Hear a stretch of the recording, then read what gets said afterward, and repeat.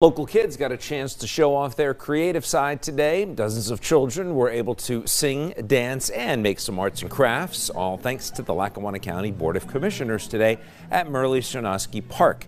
Art in the Park is a chance for kids to bring out their creative side with arts and crafts and a chance to play world percussion drums. Those drums teach kids about different cultures and African heritage. The event also featured picnic-style foods, hot dogs, hamburgers, and lemonade. Admission was free and it was open to the public. Live music and books from the Lackawanna County Library also were available for the kids to read and keep their minds active over the summer. What I did so far is I was doing this cool portrait thing, and there's also books, and I also made this like popsicle thing.